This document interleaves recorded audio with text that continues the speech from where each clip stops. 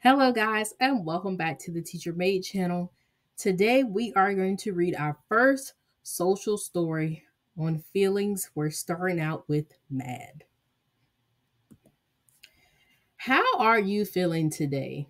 Today we are going to focus on mad. How do you feel when you're mad?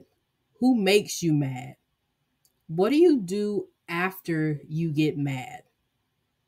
Let's read our short story. Lily and Max were the best of friends.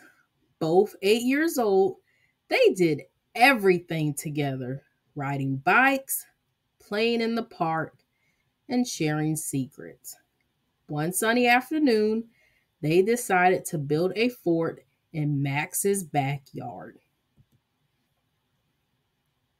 I want to use this big blanket for the roof, Max declared, holding up a bright blue blanket.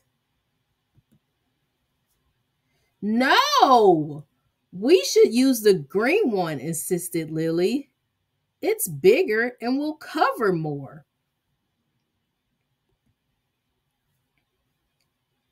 They argued back and forth, each determined to have their way.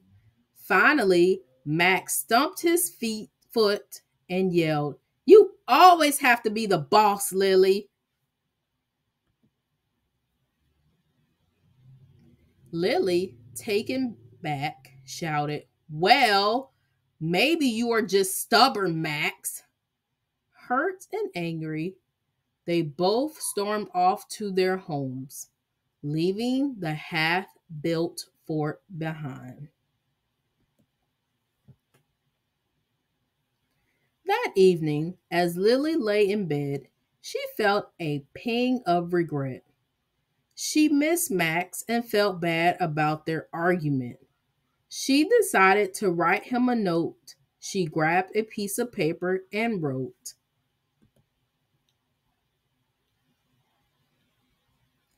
"Dear Max, I'm sorry for arguing about the blanket. I shouldn't have yelled. Can we be friends again? Lily." The next morning, Lily slipped the note into Max's mailbox on her way to school. Max found the note before leaving for school and felt a wave of relief and happiness. He quickly scrambled a reply.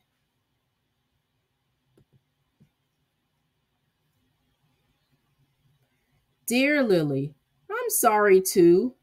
I was being stubborn. Let's finish the fort today, Max." After school, they met in Max's backyard. They smiled at each other, the anger of the previous day forgotten. "I'm really sorry, Max," Lily said, giving him a hug. "Me too, Lily," Max replied. "Let's build the best fort ever." Together they finished the fort using both the blue and green blankets. It turned out to be the most fantastic fort they had ever built. From then on, they remembered that being friends was more important than any disagreement. The end. Mad. So let's check in, friends. How are you feeling right now after reading that story? What makes you mad? Why do you get mad? Can you write down some things that make you mad and figure out a solution for when you do get mad?